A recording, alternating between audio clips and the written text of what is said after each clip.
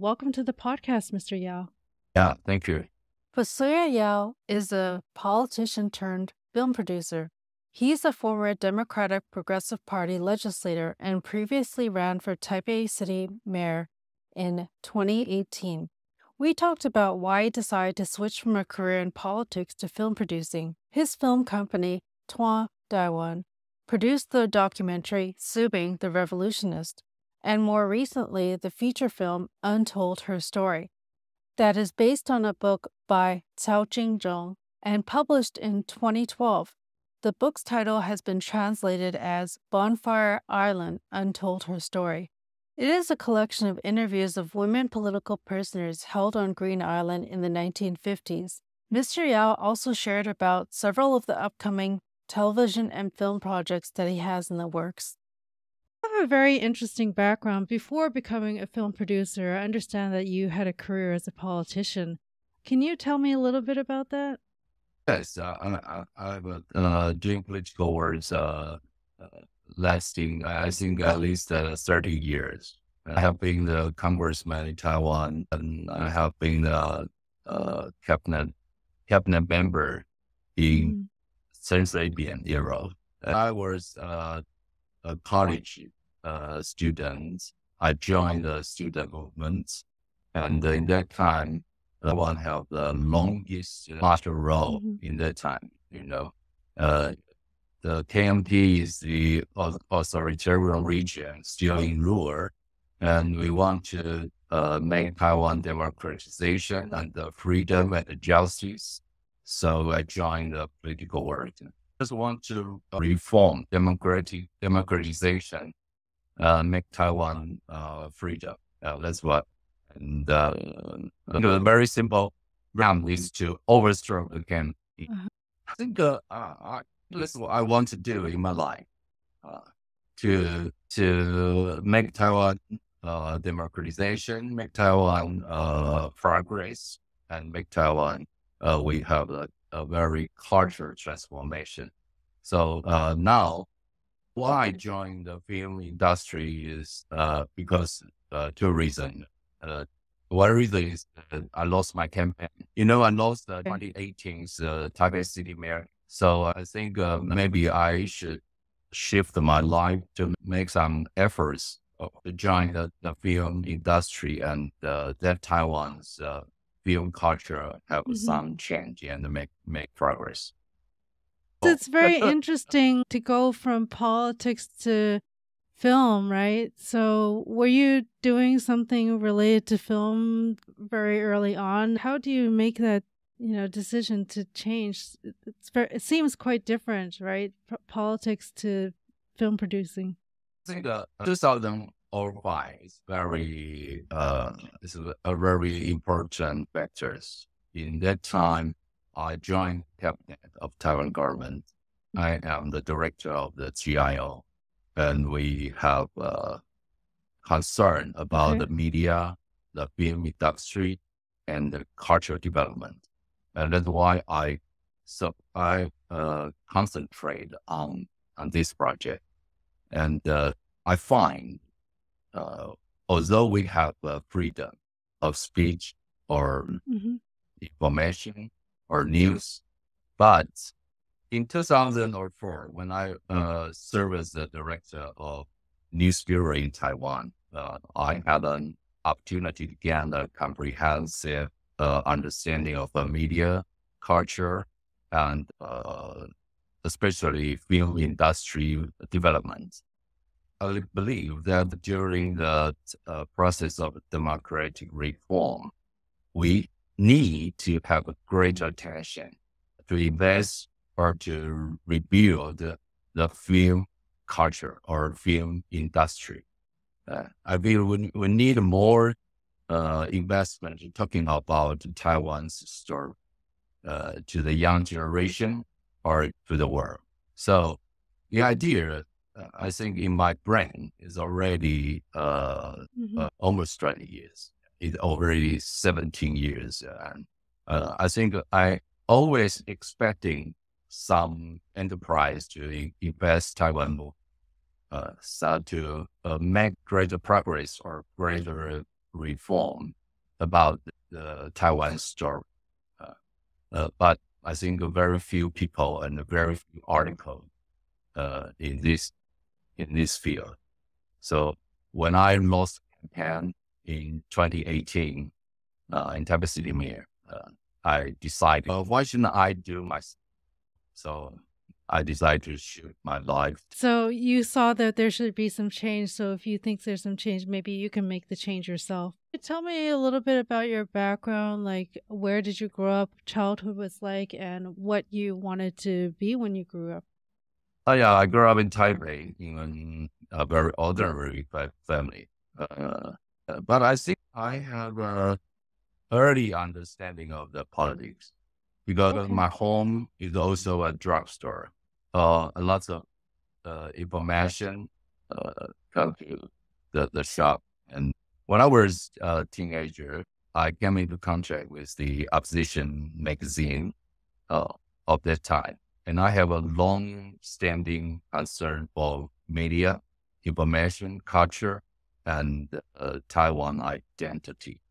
So later, due to my role in the political position, I still devoted considerable effort to cultural affairs. So my political aspiration is to be a reformer who can solve the problem and drive Taiwan democratization or drive Taiwan independent progress.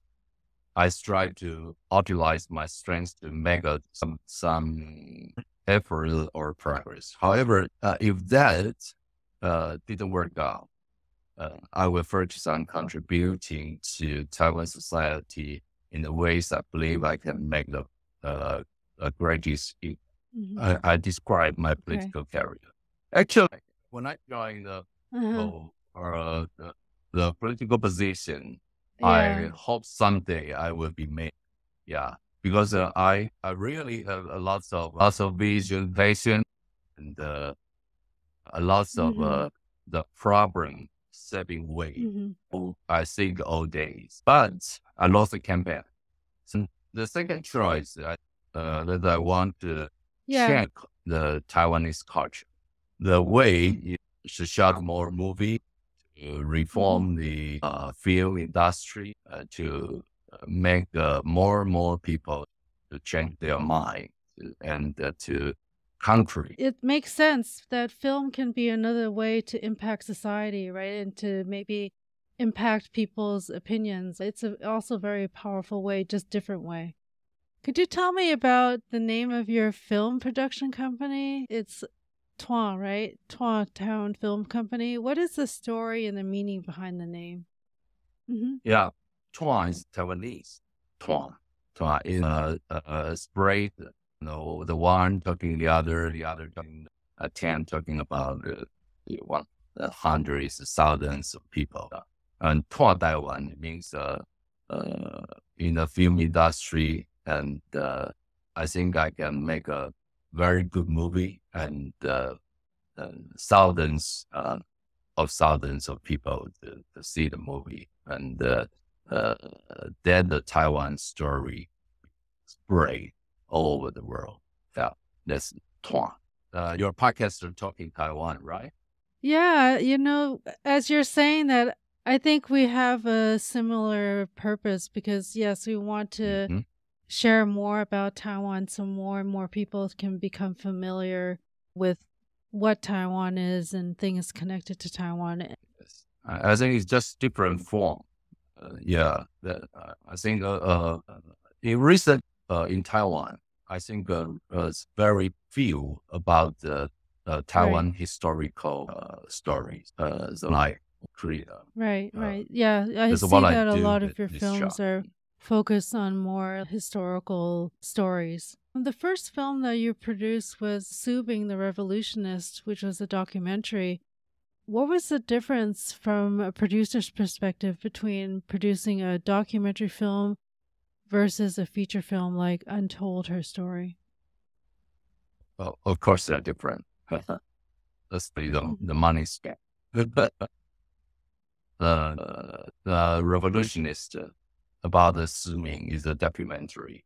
while Untold Herstory is a fiction film that depicts the white terror era in 1950s. As a producer, the two projects have different requirements in terms of funding, especially funding. Production process is quite different, and goal is not the same. So the former, the Revolutionist aim to preserve history, the untold history, seek to penetrate the mainstream market and reach a wider audience in theaters. And of course, Untold, very much expensive than Revolutionist. It costed 2.6 million, and the Revolutionist only 200,000 American dollars. Of course, Untold, it took the money at 2.6 million US dollars. It was not orbitant amount if you compare to Hollywood, but entire movie is very is mostly expensive in 2020.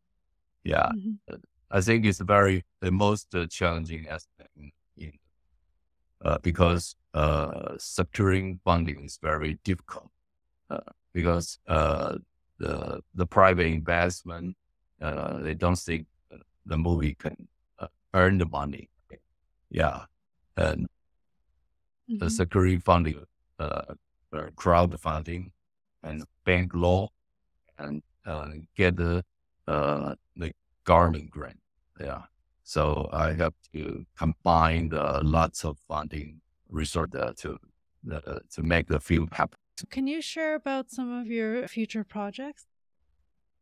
Yes, we have the next one, 谈话, hiding the painting, depicting the story of Chen Cheng-po, the family and the value of the painters in Taiwan history. Okay, I think hiding the painting is a romantic love story and very historical of time, from colonial era to authoritarian era and to democratic.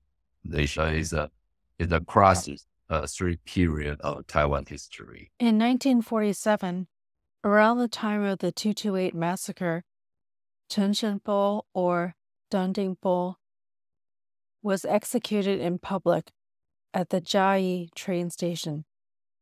Back then, the Kuomintang or KMT was an authoritarian regime, and in those days, they just did whatever they wanted to do.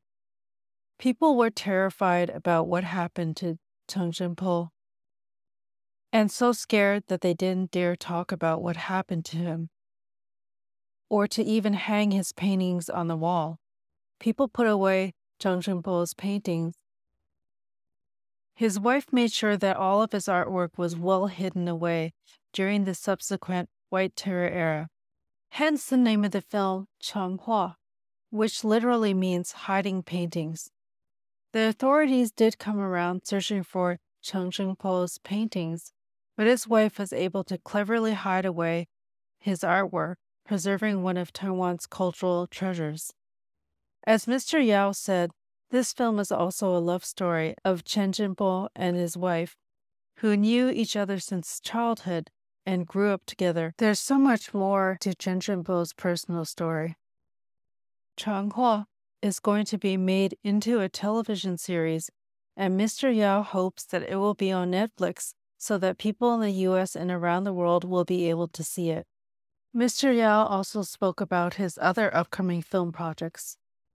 And the next Taiyuan, 1970, will be an action-packed film showcasing the spirit of Taiwan resistance. This film is about the Taiyuan uprising. Taiyuan was a prison.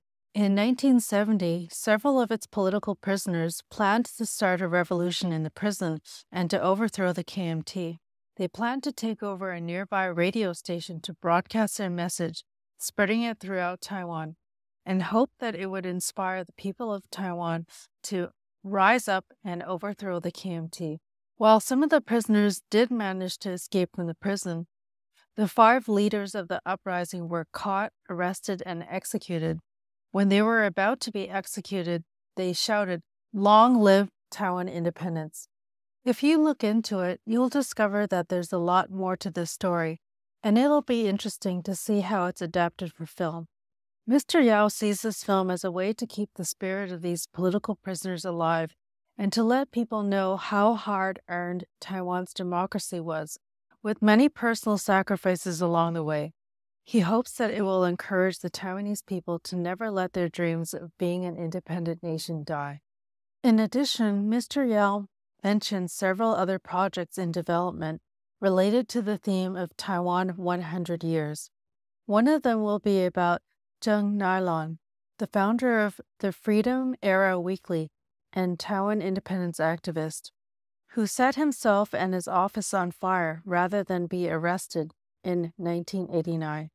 I'm also curious to know, since we're talking about a lot of these important historical events in Taiwan, were you or any of your relatives affected by the 228 massacre or any events during the White Terror era? My wife's family member were victim of the White Terror era and were personally executed by Chiang Kai-shek. You know, he破骨酥啊，破骨酥就是蒋介石写，亲身写啊，就是讲本来无死刑，改做死刑啊，所以I mean executed by Chiang Kai-shek. The Puapatsu that Mr. Yao refers to means that the verdict was not originally a death sentence, but Chiang Kai-shek personally signed and changed the verdict to a death sentence, which is why Mr. Yao's wife's grandfather and uncle were executed. Both her grandfather and extremely intellectual who tragically suffered such a fate. So the White Terror period was a dark chapter in Taiwan history, during which many people lost their lives and the freedom. So these historical events serve a reminder of the importance of cherishing and defending democracy, human rights, and the freedom of Taiwanese life. So that's my relatives. Yeah, you know, I live with them. I observe them. So not only my family story. I think there's lots of Taiwanese. They suffer their fates from the to now. Yeah. So I think that's why I hope to have some film to talking about the story that next generation. Yeah, you don't want the younger generation to forget, because it's very interesting to think about it now. A lot of them were born while Taiwan was democratic, and they only know a democratic Taiwan, right? That's quite amazing. But then they don't know what happened before, how we got to the democracy we have today, right? Yes. Documents like the Puapatsu were made public slowly over time, from the time that the Democratic Progressive Party was the opposition party. Mr. Yao explained that it took about 2 decades for such documentation to be made public and open to the public. Yeah, this documentation was in public when DPP is on position. Yeah, like gradually there's thousands of verdict. They are Chiang Kai-shek himself. Personally. Yeah, he do this person. There have 1,000 or more people was changed their thing by himself. Yeah, you can see also in the history there are some changes. There's still 29 people was executed by Chiang Kai-shek. And talking about the film Untold Herstory, how long did it take to make the film? It took 2 years to complete the film. Yeah, however, there were build up the foundation of the hard work of previous efforts by Tsao Chin-jung. They do the oral history to interview the political victims several years. So we know the history and a lot. So we revised the oral history to shot the movie in it's very smooth and rapid to make the movie show. Right. So what you're saying is that there was a book that the film was based on, a book that came from all this oral history and the interviews, right? What was the most challenging thing about making this film? Casting appropriate actor is also difficult things because a lot of actors in Taiwan they are afraid. They're still afraid. They still cannot show himself or herself in this movie. Maybe to backlash to gather some political there'll be impact some political that's also the difficult things. So the money and the actors and of course the other things too. Accuracy is also we are very concentrated and so it will be in the production process. It is very hard work to check every point. So that the movie in historical accuracy will no doubt to. I mean, I think I read a review and they actually said that the actors' accents were actually quite accurate. So this review was actually giving you some compliments that the actors did a really good job to portray the accents for the different languages and the regions or for that time period. Yeah, the actor is very good. Yeah, when they decided to join the work, they learn the accent of different language very, very hard. Yeah. Well, I would think that, like you said, the actors have to overcome some personal fear or reasons why they may not feel comfortable being in this film. So I'm certain that the actors that did decide to be part of this project, they have the passion and they really want to do it. Can you talk about where the film has been screened so far? We had a theatrical release in Taiwan for 4 months. And we have also been invited to screen at various international film festivals and events. So this include screenings such as Netherlands, Switzerland, or Austria, Italy, South Korea, and Japan, and also United States. And we are also planning to showcase in the film during a summer camp organized by Taiwanese Association, July 1st. I'm looking forward to going to see it at the Taiwanese American Conference East Coast, which this year is going to be at the Westchester University in Pennsylvania. So what kind of reaction or response have you been getting to the film? When the film was released at the end of last year, the audience response was very extremely enthusiastic. Many comments and the review on social media were very supportive of the film, especially in that time, Taiwan was in the election era. So the political favor influenced many people to go to the cinemas. So resulting in strong box office performance in 1922, the film ranked third in Taiwan's box office 票房是2022年第3名。 In 2022, the film ranked third at Taiwan's box office. 算是so although it did not break even, it was still because not the response means some people think it's 太温柔了哈。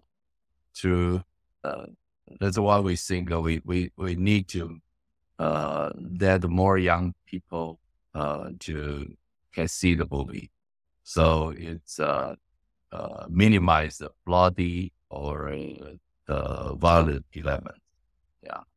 So it's some people's command is the gender and feminist movie. Where is the film going to be screened in the future? 这个the upcoming really Japanese it will be happening next year, 2024. And also it will be available to see in streaming platform that in the website of Taiwan Plus in website. So I think 228 of 2024 it will be released in Taiwan Plus. And so you can see from the website and you don't have to go to theater and website. So yeah, very all over the world. important historical date, the 228 massacre anniversary. Is there anything else you would like to share about her untold story or anything else that you're working on? I think the movie is talking about Taiwan and hope will be spread all over the world, especially Taiwanese Asian. They can run the movie to understand the history and the situation and the democracy is not that easy. Yeah, the generations before us. Yeah, so hope everybody to see the movie. And Taiwan Plus next year.